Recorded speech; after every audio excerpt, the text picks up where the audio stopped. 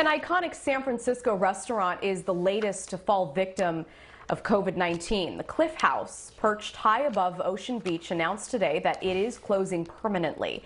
The owners say the coronavirus, combined with trouble reaching a new operating contract with the National Park Service, proved too much for the business. The Cliff House restaurant first opened 157 years ago.